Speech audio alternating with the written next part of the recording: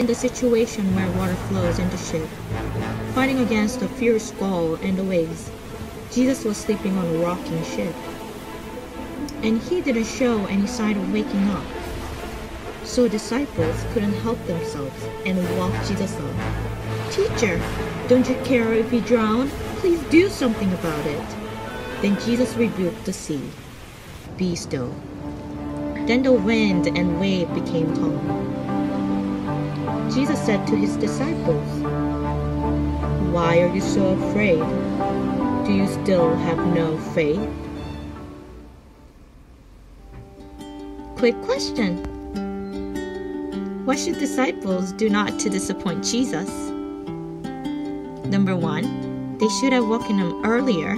Number 2, they didn't have to wake him up. I think the answer is number 2. What is the reason? Even if something had happened, the ship carrying the Lord and disciples quietly would have arrived the other side. Before boarding on the ship, Jesus already told the disciples, "Let us go over to the other side." As long as Jesus had already said whether the ship is sinking or flying in the sky, surely the ship would arrive the other side, and disciples would discover themselves arriving the other side with the Lord. The Word of God will be fulfilled